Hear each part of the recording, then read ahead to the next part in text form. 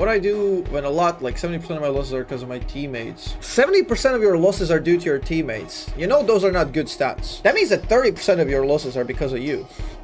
And as 1/5 of the game, you would want that to be 20% or less. I mean, I just made it up, but you get my point. Again, like, there's no point to be made. Like, if your point is my teammates suck a lot of my games, okay. If you're good, that's the only thing that matters. Play for yourself, play to be better, and eventually you're gonna climb no matter what. Nobody can stop you from climbing if you're better than the average player in your games. It may take you a bit more games, depending on your champ, depending on the game, depending on what's happening, but nobody can stop you.